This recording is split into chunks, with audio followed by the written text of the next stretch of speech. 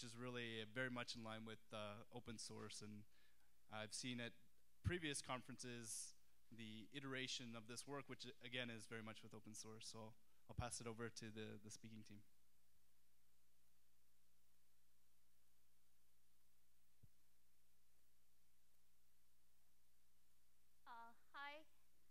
Hi, everyone.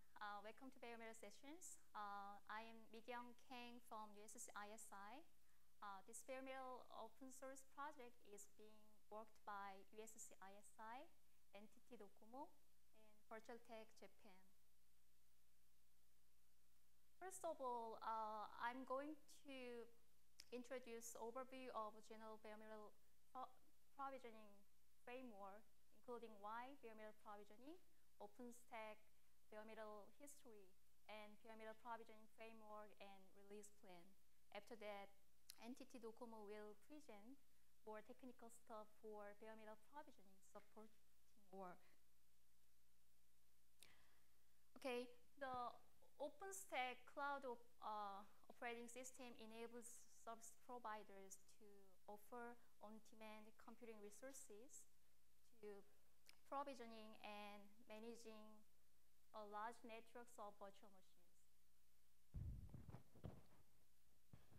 That virtualization plays an important role in Nova to support the agility and flexibility, but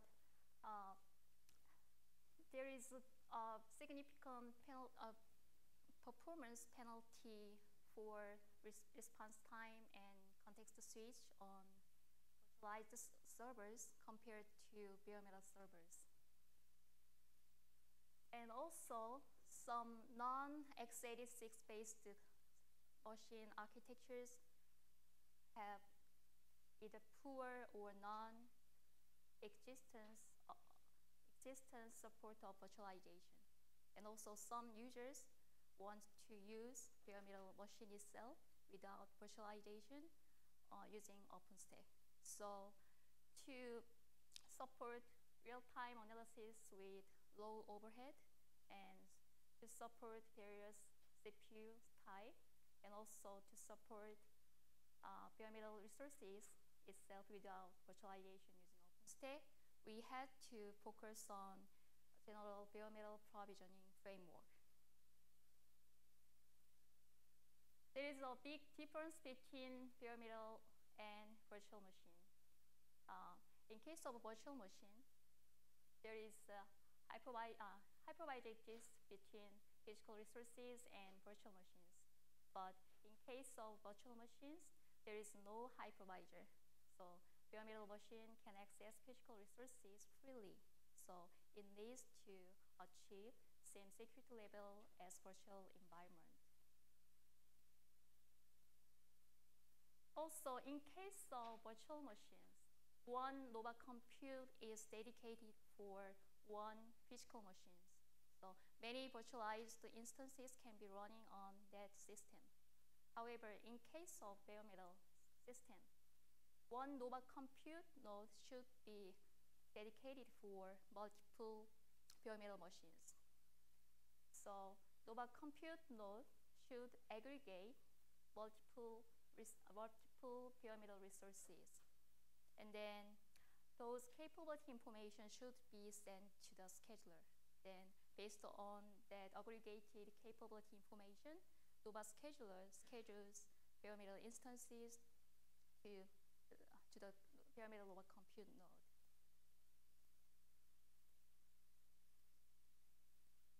In Nova upstream code point of view, ISI initiated general bare metal framework, but at the time, ISI targeted one system type of HPC cloud, that is non-Pixie Tellera multi-core bare metal machines. After that, from the last Folsom Design Summit, ISI and NTT Docomo started to collaborate to extend ASSEC bare metal provisioning for supporting Pixie and also independent bare metal MySQL database. So in the ASSEC and Folsom release, only Tilera non-Pixie machine image provisioning was considered. So Tilera system could provision Tilera bare metal machines using TFTP or NFS file system and using PDU power distribution unit power management method. So finally, in Grizzly version, to support Pixie or non-Pixie machine, and also PDU to support PDU and IPMI scheme, we organized the general bare metal framework as shown in the slide. So first of all, compute driver should be set as bare metal driver, like lever driver. And also, bare metal driver can be set as Pixie or non-Pixie. Also, power manager should be set as IPMI or PDU. Also, using instance type extra spec, CPU type also can be set as x86-64, ARM, Ti64, and so on. Based on that bare metal hypervisor type and also CPU type, Nova scheduler schedules bare metal instances to Nova bare metal Nova compute node. And also, each Nova compute node should manage one homogeneous CPU farm, bare metal farm. So, like Pixie x86-64 bare metal farm, Pixie ARM farm, or non-Pixie Tilera bare metal farm. Also, in ESSEC and Folsom release, to avoid touching Nova mainstream code at all, we were using only simple text file describing bare metal load information. And also, those homogeneous capability information is sent by Nova compute node, and then this schedule was changed in release Grizzly version. In Grizzly version, this text file replaced by independent bare metal MySQL database that's separated from main Nova database. And also, homogeneous capability information is being changed by multiple capability information. But scheduler point of view, to change multiple capability information, Nova scheduler side and Nova compute side should be changed a lot. So it's being discussed between those two methods, multiple capability information or homogeneous capability information. It will be determined in tomorrow summit session. So we are targeting for Grizzly merge, including bare metal driver with Pixie and non-Pixie stuff, and bare metal MySQL database, and bare metal deployment script and management script, and also bare metal scheduler side by Grizzly first deadline. So if that merge is smoothly proceeded, the next target will be fault tolerance issue and security enhancement, network isolation, and also scalability issues by Grizzly's third deadline. So that's all I have, and then Ken will present more technical stuff.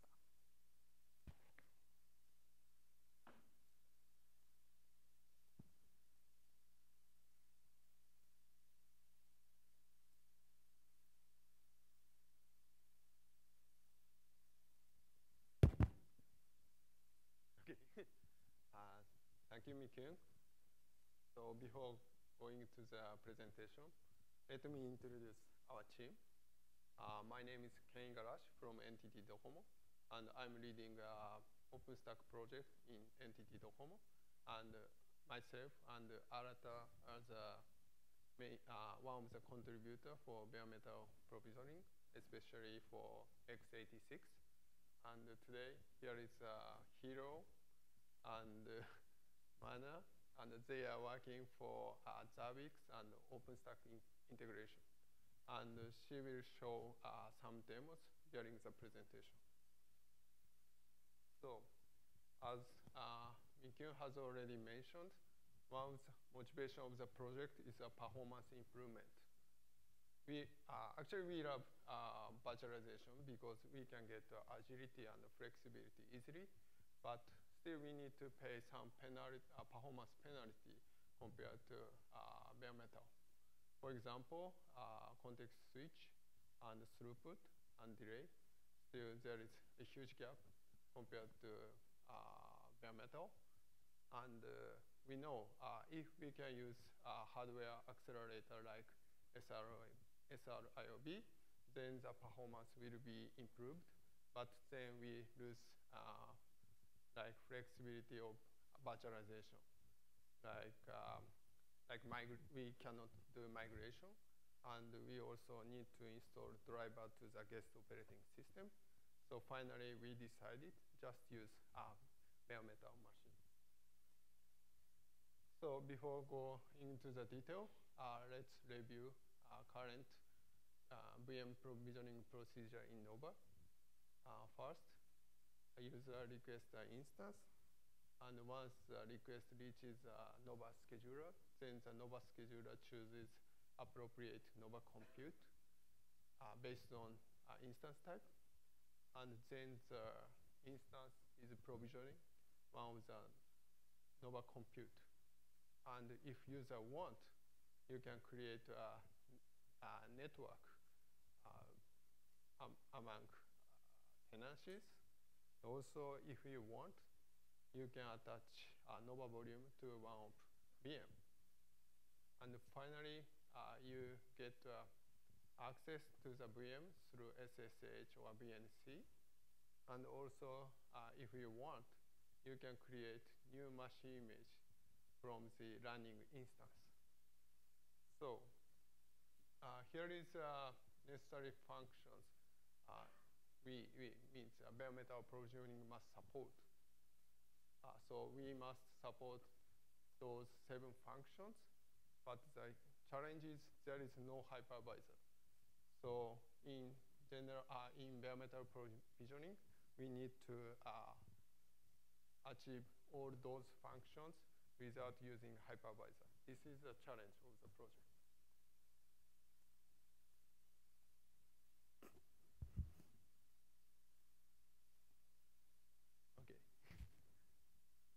Okay, for the instance request and the scheduler, I think Mikyun has already mentioned. So I explain detail about the image provisioning in x86. So first, we need a preparation. For the preparation phase, first we need to create a kernel and RAM disk. For that purpose, we provide we provide a bare metal MK initRD script, and using this script, you can create a kernel and RAM disk just for deployment. And you need to register those to the grants. And second, you need to run several servers on top of Nova Compute. First one is a PXE server, and another is a VM deployment server. Also, this is provided by Docomo. And third, you need to configure Nova Conf. And this first line, you need to indicate the Nova computer and Nova Compute act as a bare metal provisioning server. Also, we specify, we use PXE for the deployment and IPMI for the power management, turns on and turn off bare metal machines. And those two are the specify the kernel and the RAM disk for the deployment. Those are created in this phase. Okay. And this is the first boot. Since our bare metal provisioning framework supports exact same API as Nova Compute has, user can use Yukatsu or Nova Compute command to create a bare metal instance. And once the instance request reaches to the Nova scheduler, then the Nova scheduler chooses the best bare metal machine which hosts the instance. And then the Nova compute turns on the bare metal machine through IPMI. And using PXE boot, the kernel and RAM disk for the deployment are downloaded. And in the second step, using the kernel and RAM disk, we can download the machine image via iSCSI and create a file system. And also the RAM disk reads the network configuration from a Nova Compute and configure the MAC and IP address of the bare metal machine. And finally, we set up PXE for the second boot and just reboot the bare metal machine. Okay. This is the second boot. In the second boot, you can use your own kernel and RAM disk, which specified through UCA command, Nova command. And during the second boot, the kernel and RAM disk are downloaded. And once those are downloaded to the bare metal machine, then it boot from the local disk. And the bare metal machine becomes a bare metal instance. That's it. So this is the provisioning, and this is about a network isolation. So in virtual machine environment, there is a hypervisor, and VLAN is created under hypervisor. But case for bare metal environment, there is no hypervisor. So it means user can change MAC and IP address he wants, and also user can change VLAN tag as well. So we need to provide some prevent mechanism against malicious users, not to harm other users' network. So currently, this is the function we support. Currently, we use Quantum, especially NEC Torema and OpenFlowSwitch plugins. And by using this Quantum API, we put two kind of filter rules. One for protect against address spoofing, and another for create a private network among instances. And by using these functions, I think we can provide exact same network isolation level as Nova Network provides. Okay, so third one is about Nova volume attachment. And this is also in bare metal environment, there is no hypervisor. So if you do iSCSI discovery, then you can see all the Nova volume, and you can attach any volume you want. So we also need some mechanism to protect against this. So solution is quite similar to network isolation. So now we are using OpenFlowSwitch, and using OpenFlowSwitch, we isolate the iSCSI network, and also we use CHAP for the ACL. And BNC access.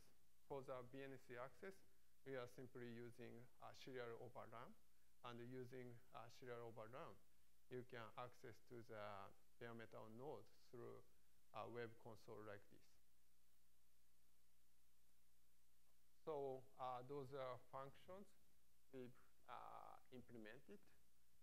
And let's see.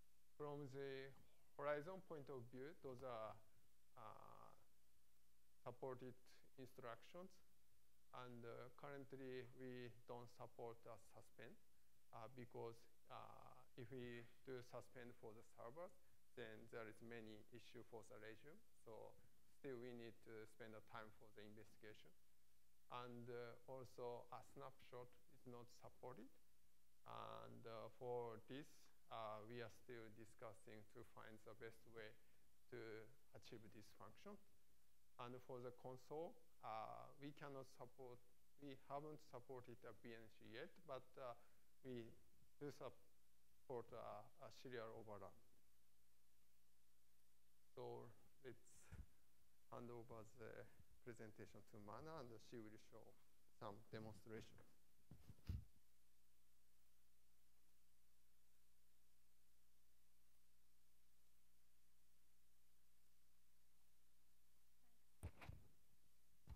Thanks, Ken. Hi, I'm Mana from NTT Docomo. I will show you two demonstrations. One for our implemented function in bare metal provisioning framework, and another for auto-scaling Nova Compute using Zabbix. Now the first demonstration.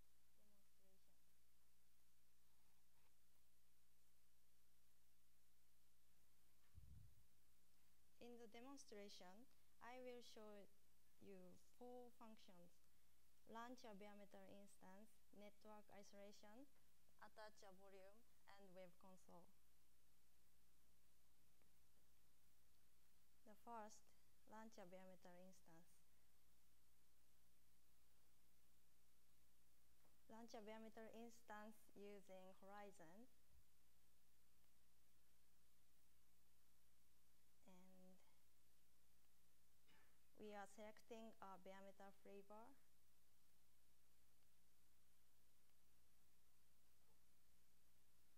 And select key pair and launch.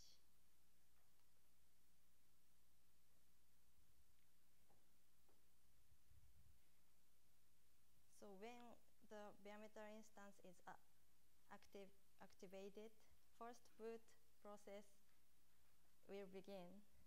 First, bare metal instance runs with deployment mode and gets AMI via SCSI to local hard disk. And then switch PXE to instance mode and then reboot.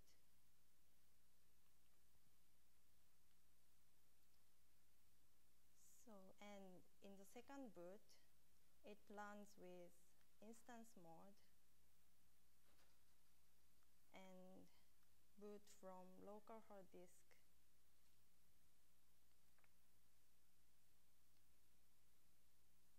And next, associate IP to the instance.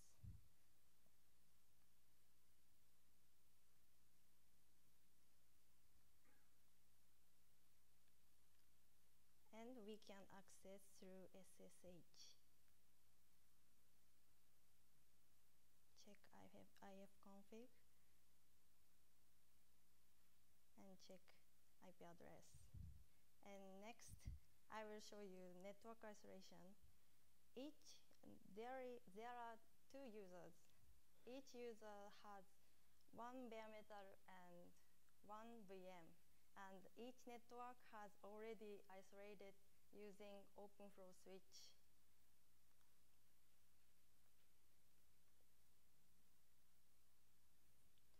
Now, user 1 broadcast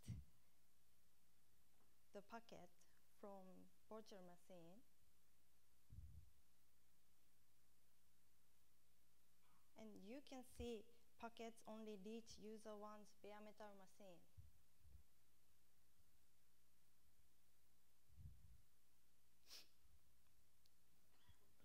And next, user 2 broadcast from bare metal machine. And also, you can see packets only reach user 2's virtual machine. Next, I will show you volume attachment. First, creating volume.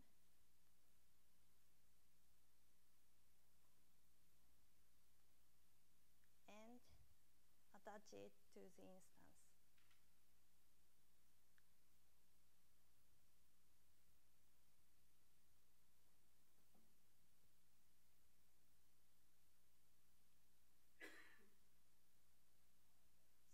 So, through the bare metal instance console, we do iSCSI discovery.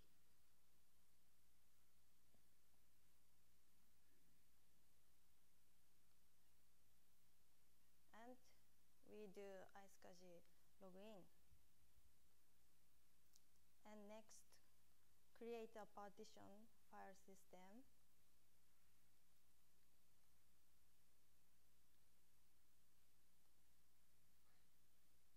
And make file system. And make directory mount.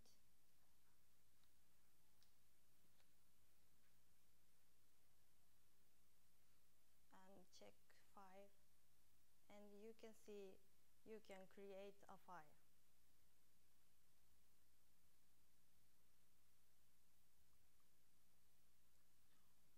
The next, web console. We can access a console through a web browser by serial overrun. In this browser, we can execute all commands. For example, vi,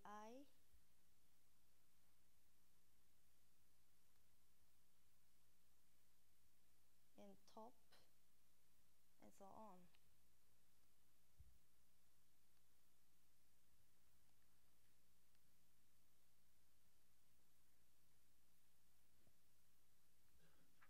Next, I will explain about scaling the Nova Compute using Zabbix.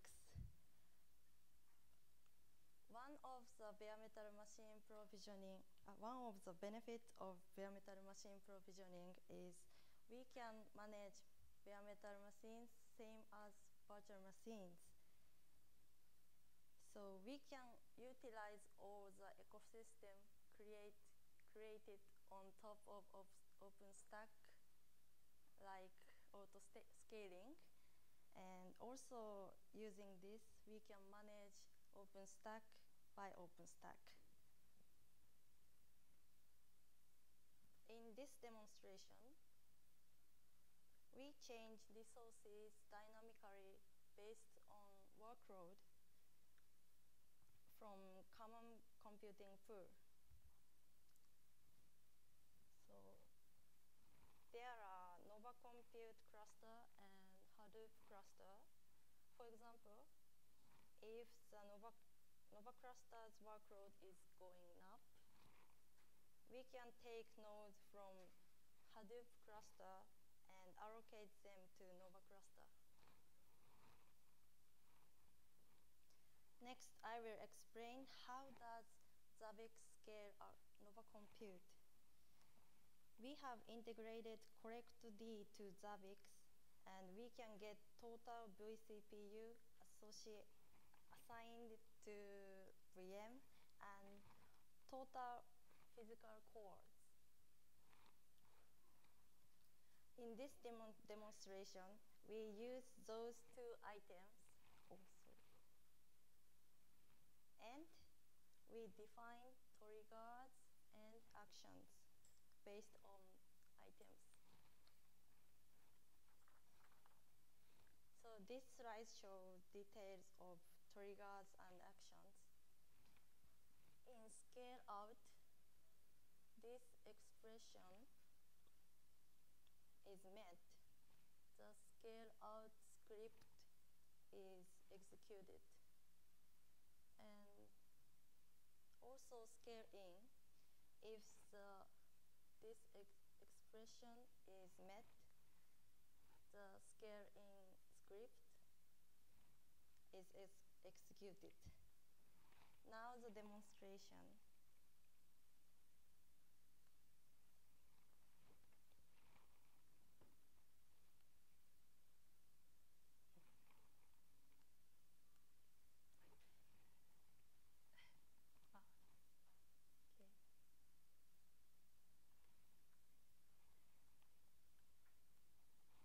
There are three displays, Horizon and Zabbix display and image slide.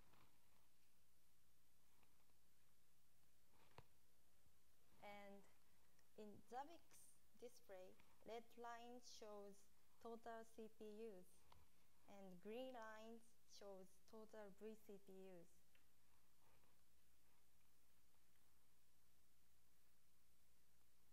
And this is the list of Nova Computes. Now, just one Nova Compute is active, and Zabbix display show total physical CPU is 4. Red line. And then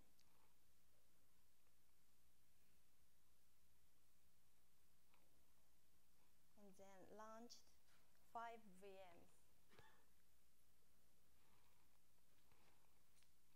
When launch a VM, M1 Tiny flavor is used, so each VM has 1 vCPU.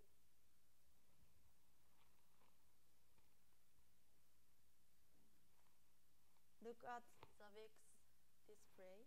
You can see total vCPU is going up the green line.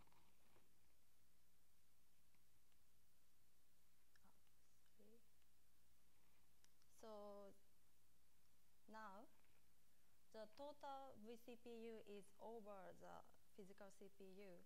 So the scale out script is executed by Zabbix.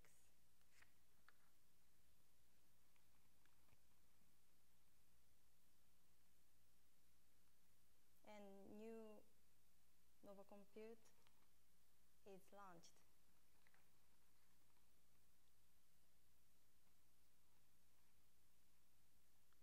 And go back to the list of instances, launch one more VM.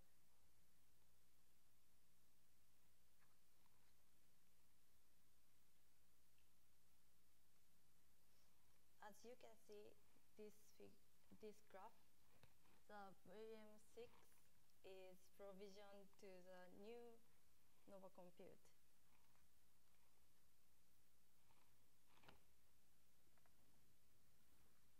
And next, we terminate 4 VMs.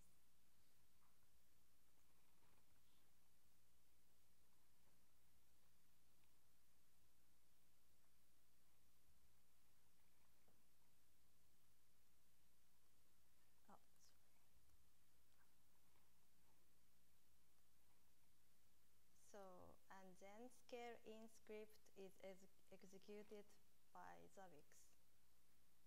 And one Nova Compute that has no VM is shutted down. That's it. Thank you. No. Sorry. That's it for our presentation.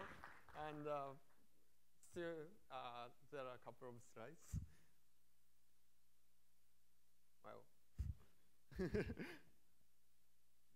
うやっていくのよ、これ。Okay. So, just few. So, I think the second demonstration is very important. I know there is tons of tools that can support bare metal provisioning, but one of the advantage of ours has a fully compatibility with Nova Compute. So if Nova Compute supports not only auto scaling but also like failover, then you can use those functions for the bare metal. So that is I think the most advantage of ours. And those are lists we've submitted.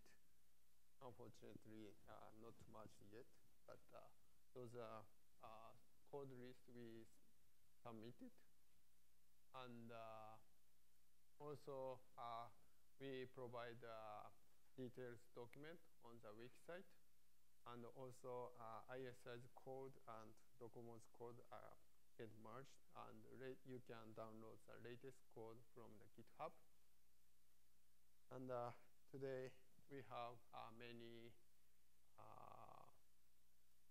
people giving us feedbacks or advices. And if you want to join the project, please come tomorrow's technical session held at 4:30, and it's time to start collaboration. Thanks. Any?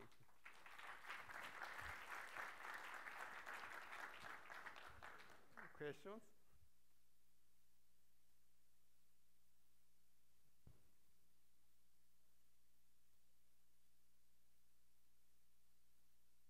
Yeah.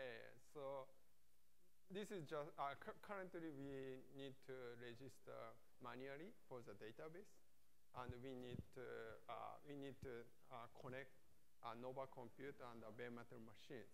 And in the future, we plan to use a Chef for the discovery, and we do all the connection automatically using a Chef discovery mechanism.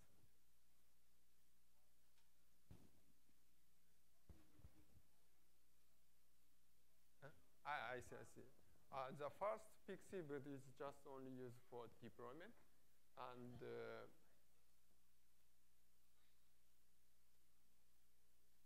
I think you are asking about Pixie boot for the second boot,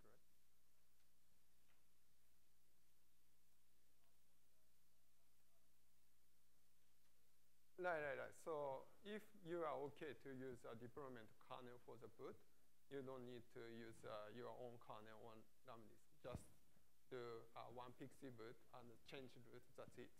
But if some user wants to use your own Ramdisk and kernel, which has already supported in Nova, then we need this kind of second Pixie boot. In the second Pixie boot, we use users, kernel, and Ramdisk. This is not Ramdisk and the kernel for the deployment. So we can replace the kernel and the Ramdisk completely from the first boot. For the first boot, we just use deployment kernel and the Ramdisk.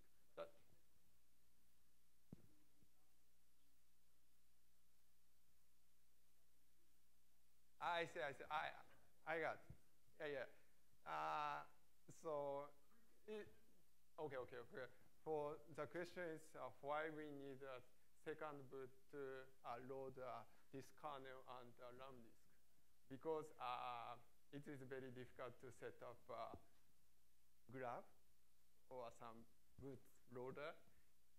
That is the only reason. So that's why this is more easy. It's very complicated to set up a grab script, grab something. So that's why we are just using a second Pixie boot. AMI version?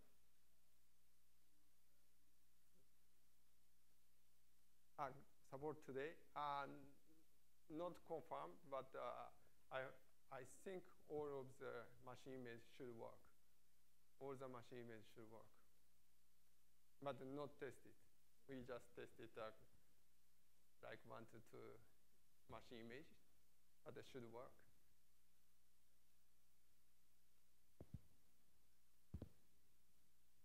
Questions? Okay. That's it. Thank you very much. Thank you very much, guys. That was a great, very technical presentation, well delivered with those demos. It's almost 6 o'clock. Morantis's party is very close at Roy's restaurant or diner or something like that. Roy's something. All right.